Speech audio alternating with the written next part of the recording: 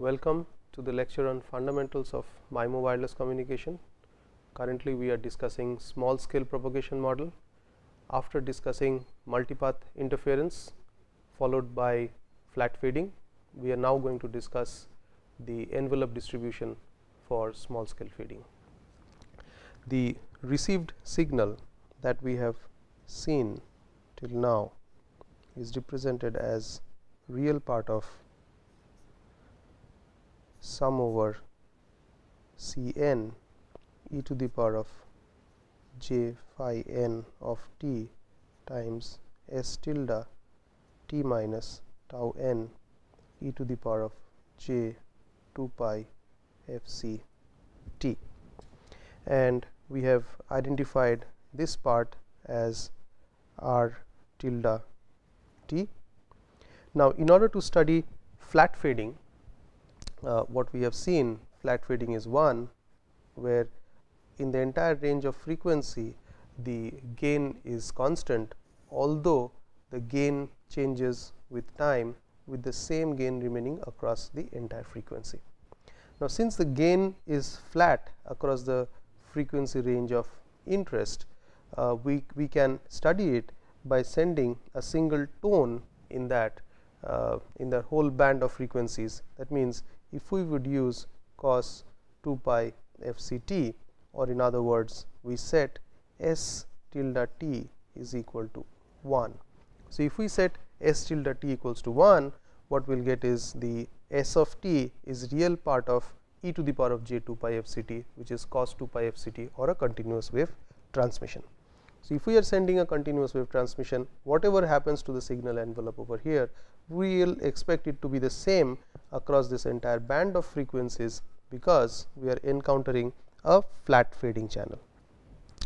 Now, if we have this, we basically have r tilde t is equal to sum over C n e to the power of j phi n of t s tilde t minus tau n, n is equal to 1 to n, or in other words what we have s tilde t equals to 1.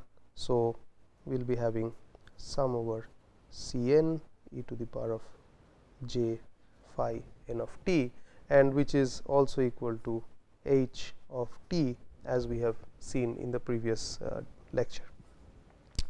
So, if we look at this part, we could write this as sum over C n cos phi n of t plus j sum over C n psi sine of phi n of t, and this is, instead of writing as r tilde, because we have taken s tilde is equal to 1, we can write this as h of t.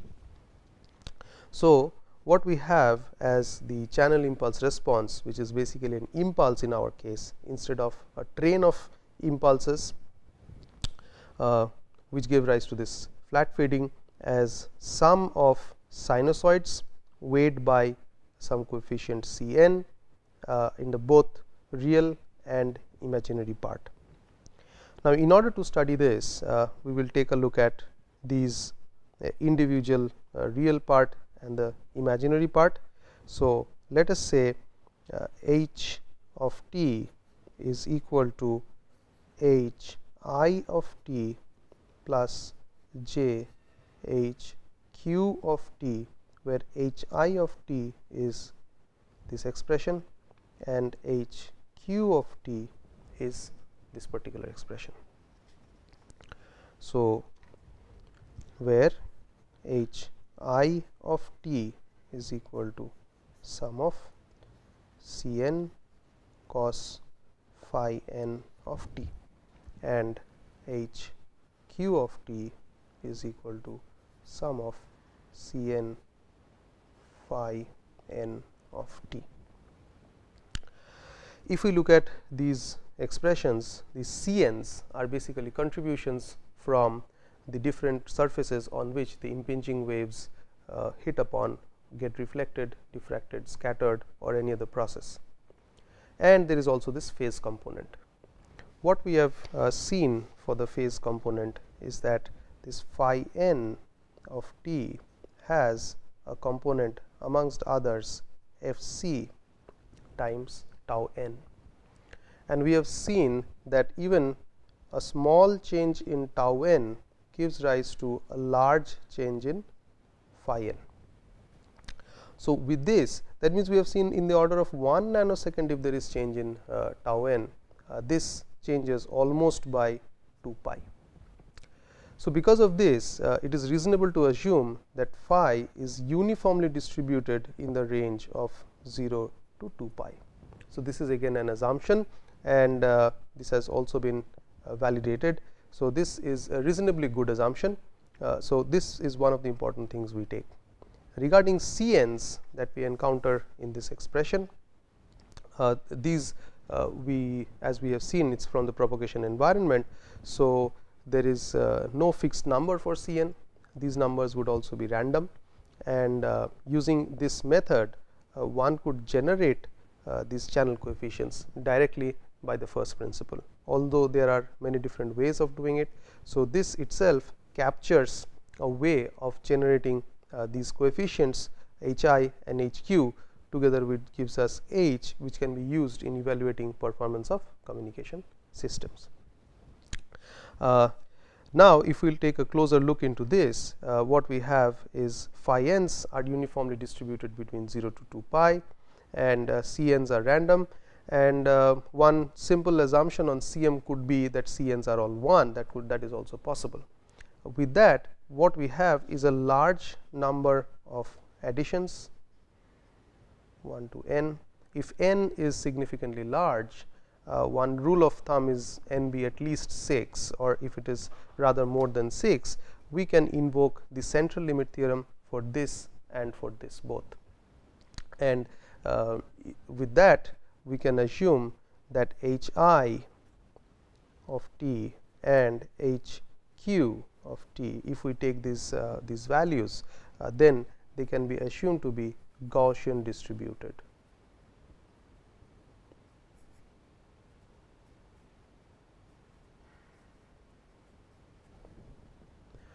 So, what we have found is through our realization, that means through our model, when we studied flat fading, if we take a continuous wave transmission through which we wanted to study the signal behavior across this whole band of frequencies, what we could get at the end is this channel coefficient, or the received signal corresponding to a tone transmission, or the envelope or the complex envelope of the signal has a real part and an imaginary part.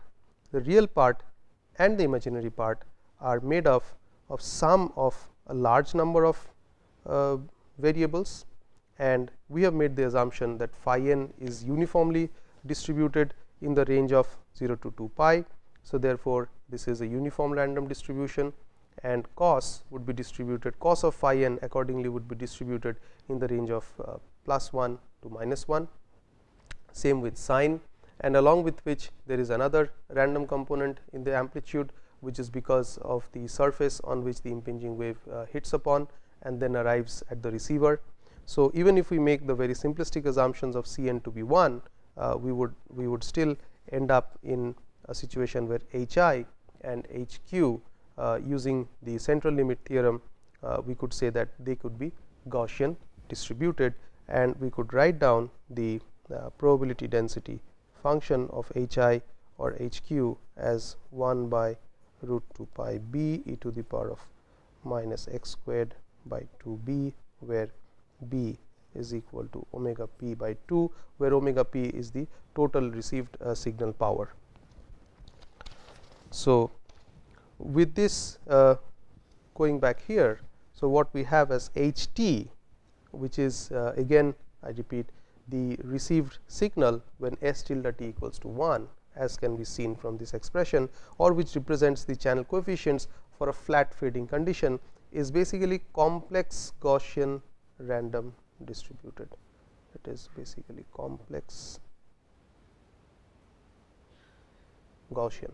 So, what we see is that h, which is the channel coefficient, is randomly distributed. Now, this is one of the important things which we have said in the beginning, that we want to understand the channel, because understanding the channel will help us in designing transmitted sequences as well as devising the receiver structure. So, one important thing that we come across at this point is this channel coefficients are random. So, if you look at the flat fading condition here, we have values which appear random. It is complex, so it has a real part and an imaginary part, and it is the distribution is complex Gaussian. So, if we take a typical digital communication system where let us say x is the symbol that is getting transmitted, it is a flat fading channel. So, there is multiplication with h, and let us say there is noise which is getting added, and finally, we are getting the received signal y. If there was no channel, or if this was ideal condition, that means if h was equal to 1, that means under ideal condition h is equal to 1. In that case, the received signal would be y equals to x plus w, where w is the noise component, and what we have is additive noise because of the plus, and if we take this as Gaussian and white, we have additive white Gaussian noise. If noise is not present, we receive the perfect signal. If there is noise, we get distorted signal because of noise. So, in that case, suppose we had sent a signal which is like this, what we would receive is, because of noise addition. But now, what has happened is there is h getting multiplied. So, suppose h takes a value, even if we take the real part of it, something gets multiplied, and that multiplication would lead to the level being shifted to any point. If it is opposite in sign, it could go below 0 in this case, or it could go above 0. So, the received signal could be anywhere. It could have been here, and in this case the received signal could have been here. On top of it, we do not know the exact level, and the scaling factor can be different for different symbols. So, the job of the receiver design and the transmitter design would be such that when this is the signal level, those are transmitted, whereas this or this is what is received. We have to reconstruct this signal back. We need to understand the behavior of this. From the current discussion, what we could get is that this h coefficients are Gaussian distributed. So, that means these amplitudes could go to any level, although with different probability values, and accordingly we have to start working on the receiver design.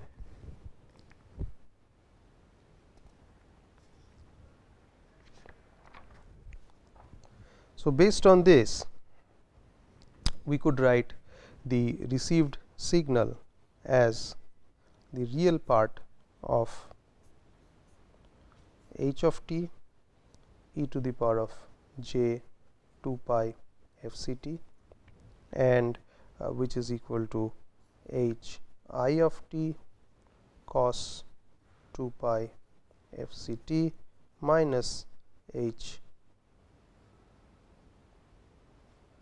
q of t sin 2 pi f c t, and once again when s tilde t is equal to 1, the received signal would be that corresponding to a continuous wave transmission. So, this would be the passband channel coefficient, which can be expressed in terms of the band pass in terms of the baseband or the complex envelope of the channel coefficients translated to the appropriate carrier frequency. With these, we also make the assumption that, or we do this put the symbol that omega p is defined as the total received power, that is expected value of h I squared plus expected value of h q squared of t, which is equal to sum over n equals to 1 to n C n squared. And expected value of r squared of t, which is the passband signal, would be omega p by 2, because this is the power in the passband. Now, once we have seen that h I and h q are Gaussian distributed and h is complex Gaussian distributed, what we are interested in as is the title of today's lecture, is the envelope of h of t, which we define alpha t is equal to mod of h of t. So, h t is complex Gaussian, h I of t plus j h q of t. So, this is Rayleigh distributed provided expected value of h I and expected value of h q goes to 0. Now, if this is random and this is uniformly distributed between 0 and 2 pi and C n is independent of phi n, we can easily get that expected value of h I is equal to 0 and expected value of h q is 0. And in that case, we would have E of h I of t is equal to E of h q of t is equal to 0, and the envelope of h t, which is defined as alpha t, that is mod of h t, would be Rayleigh distributed, and the Rayleigh distribution would be given by p alpha of x is equal to x by p 0 e to the power of minus x squared by 2 b 0 for x greater than or equal to 0, where b 0 is equal to omega p by 2, and it is equal to 0 for x less than 0, because alpha is mod of h t and the lowest value that alpha can get is 0. Anything below 0, it is not defined, and hence the probability density function is 0. The interest in alpha t, which is mod of h t, lies because mod of h t gives us an indication of the signal power. So, that is why this is a very, very important quantity, and this Rayleigh distribution is also one of the most important distribution that you would encounter in the study of wireless communications. Of course, there are many other distributions, but this is one of the most popular ones, which is widely used in understanding simplest communication systems and gives us simple expressions, and when we try to understand the behavior of a system when it goes through a wireless channel. We would also be interested in the probability density function of alpha squared of t. Now, alpha squared of t is clearly the squared envelope, and squared envelope is going to give us the signal strength directly, and we could write this as p of alpha squared of x is given as 1 by omega p e to the power of minus x divided by omega p, which is equal to 1 by 2 b 0, going by the expression above, e to the power of minus x by 2 b 0, and this kind of expression is the exponential distribution.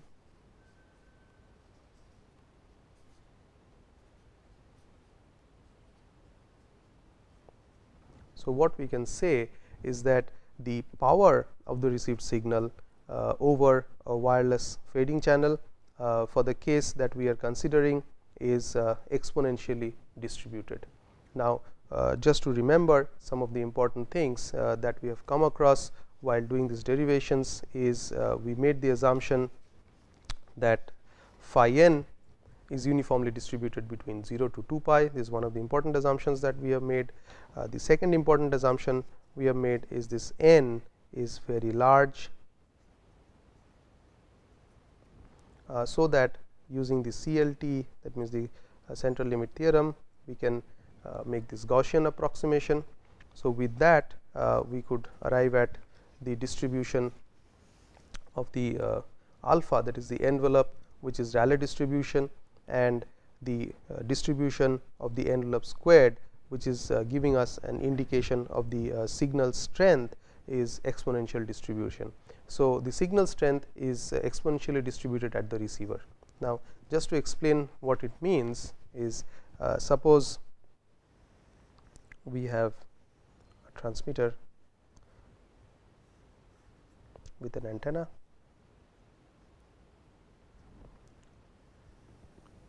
this is the separation distance, and let there be a mobile.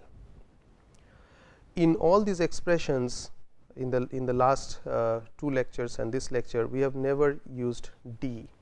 We have never said that the mobile has moved from its location. However, what we have said is there are paths which are reflected, and the reflection could be from a moving surface, or this could be moving, but there is no notable change in the distance within the consideration.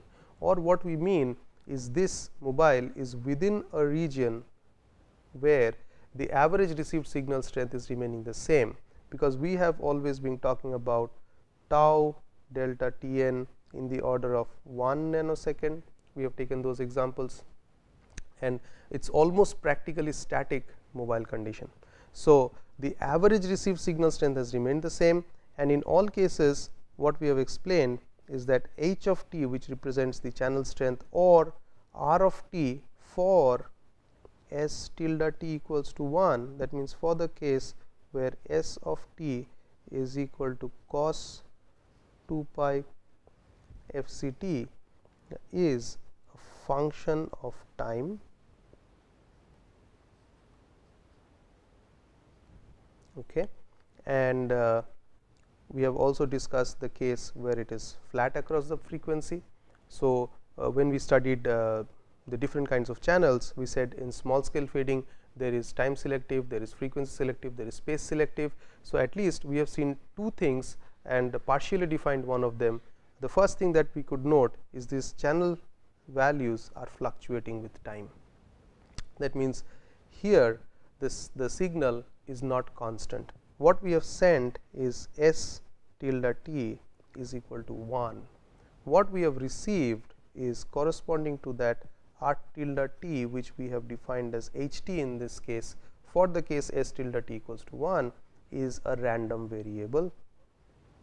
For the case where there are large number of paths coming from all directions, and where the mean received signal strength, mean received signal is 0, what we found is this is not only a random variable, it is Gaussian random variable, and it is a 0 mean complex Gaussian random variable, usually represented as ZMCG RV, 0 mean complex Gaussian random variable. So, even though a constant signal was sent, what we have started receiving. So, even though a constant signal was sent from this point, what we kept on receiving is time fluctuations of the received signal strength, and the received signals envelope fluctuates as Rayleigh distributed, as given by this distribution, and the received signal strength is distributed following exponential distribution, and the signal itself is complex Gaussian distributed. So, I repeat that even though we have sent a signal with constant amplitude, what we receive is signal with time varying amplitude, it is a function of time, and the amplitude's distribution is random. Now, this is a very significant observation that we could make in our progress of wireless fading channels, and this time domain variation is resulting in the fade in time direction. In the frequency direction, it is frequency flat and not frequency selective.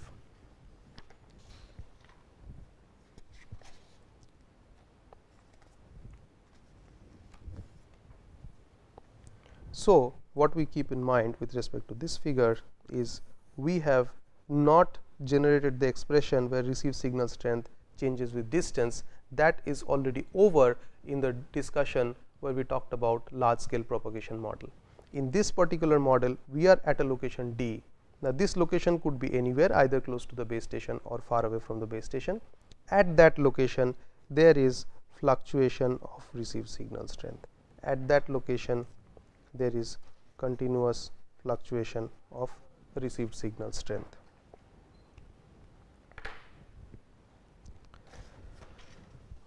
So, moving ahead further,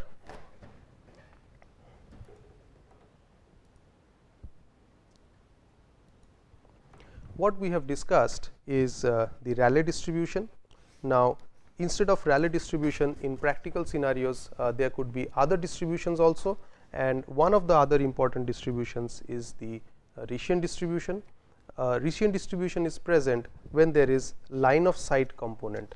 So, what we mean by a line of sight component is or a specular component, that means between the transmitter and the receiver there is either a line of sight or there is a very strong reflector, and one of the paths stand out distinctly compared to other reflected paths. So, its signal strength is much stronger. So, definitely if there is line of sight, usually this is one of the strongest path. If there is a strong reflector, that could also be strong. So, compared to other paths, when one such typical path is present, what we get rise to is Riccian fading, which we are going to describe. So, in that case we have H I and H Q that we have seen is Gaussian random process, but with a non-zero mean as written over here, with means M I corresponding to the real part of the signal and Q corresponding to the imaginary part of the signal. We will also make the assumption that H I and H Q are uncorrelated. The details of such things we will see in the following lecture. In such a case, P of alpha defined earlier is given as x by B0. B0 has also been defined, exponent of e to the power of minus x squared plus s squared divided by 2 B0, and I0 of xs by B0 for x greater than 0, where s is defined as the sum, s squared is the square of the mean of the I component and that of the Q component, and I0 which is present in this expression is the modified Bessel function of the first kind. In this expression, the rise factor k is defined as s squared by B0. So, this is the s squared corresponding to the rise factor, and B2 B0 is the denominator term. When k equals to 0, that means when this k is equal to 0, s is equal to 0. So, you will find this expression becoming the same as the Rayleigh distribution. This is going to 0, this will be I0 of 0. So, hence this will be x by B0 e to the power of minus x squared by 2 B0, which is the Rayleigh distribution. For k equals to infinity, there will be no fading, because this will be a very strong component and which will overshadow all the other components.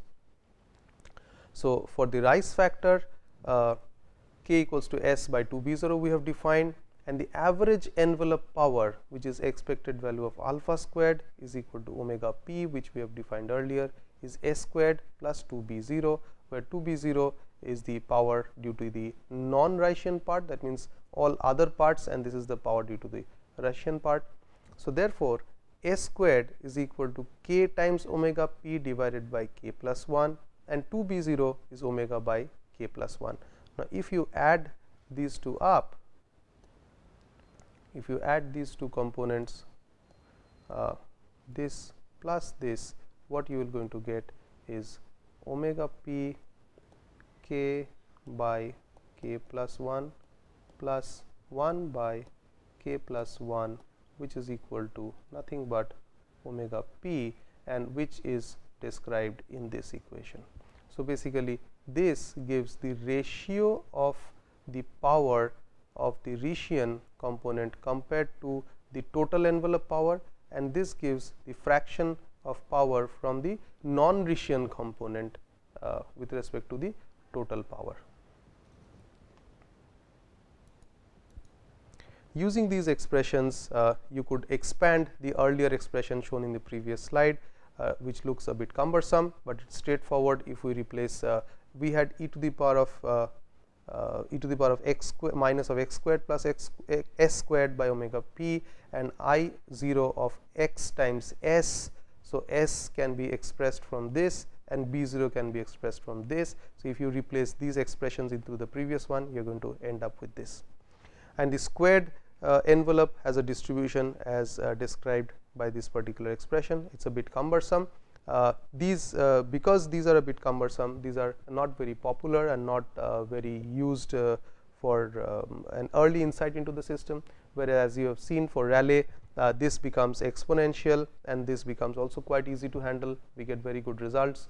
So, an early insight is easily attained through Rayleigh distribution, whereas for this we often need to do numerical techniques or even simulations. Usually numerical techniques work out with these. It is a little bit more cumbersome than with the Rayleigh distribution. It is a non-central chi-square distribution with 2 degrees of freedom. If we look at the distribution of the envelope for Rayleigh case, what we will find is on the x axis is the PDF, y axis is the PDF, x axis are the values for different values of k. Again, this picture is taken from Gordon Stuber. So, I am just reusing the figure for sake of for easy explanation. As we see, for k equals to 0, there is this particular curve which represents the one which is similar to a Rayleigh distribution, and as you keep on increasing the value of k, this becomes sharper and sharper and the spread decreases, and slowly as k tends to infinity, there is almost an impulse with hardly any fluctuation in the value of a. This becomes narrower and narrower. So, as has been explained in the previous slide. So, with this what we can see is that the amplitude coefficients which are received are random, although you are sending a constant amplitude signal, a continuous wave transmission, and the signal is complex Gaussian distributed. The envelope is Rayleigh distributed when there is equal distribution of power from all directions. We will see more details, and when there is a specular component, it is instead of Rayleigh distribution, there is Rayleigh distribution. For Rayleigh distribution, the squared envelope, which indicates the signal power, is exponential distributed, whereas for Rayleigh case it is more cumbersome. For Rayleigh case, if you put k equals to 0, you end up in a Rayleigh distribution, and if you put k equals to infinity, that means very strong line of sight. Just imagine a satellite link with hardly small portions from multiple paths. You are going to get almost no fading, and that would remind you that we will be almost getting a AWGN condition. So, if you set Rayleigh factor to be very high tending towards infinity, you almost have no fading situation. So, all the results that has been used for AWGN could almost be approximately applied in those cases. And for the case where k equals to 0, it is one of the difficult situations. So, analyzing for k equals to 0 gives us worst case analysis of a system, as well as the results are insightful. We can conclude things easily and quickly with Rayleigh, although it is not applicable to every situation, but it does apply in many situations. We will continue with this discussion in the next lecture, where we will talk about the Nakagami M distribution, and followed by we will look into the signal correlation properties. Thank you.